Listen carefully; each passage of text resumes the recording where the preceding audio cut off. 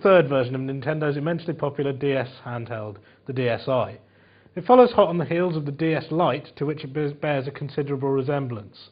It's longer and wider and a little thinner, and the biggest differences are apparent from a quick look. There are two cameras, one inside the case here, facing the user, and one on the outside.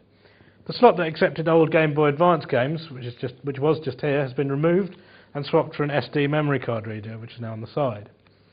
The two screens are bigger by a few millimetres each, and the speakers have been improved too, although if you're in public it's probably best to stick to earphones to avoid annoying people. Switching it on, you'll find that the menu system now involves selecting a function by sliding the menu side to side, as on an iPod. There's a sound application for recording things using the built-in microphone and for playing back music stored on the SD card. Annoyingly, it only works with AAC music files as created by iTunes and not the more popular MP3s. More interestingly, the DSi can connect to an online shop to buy and download games and other things to the memory card.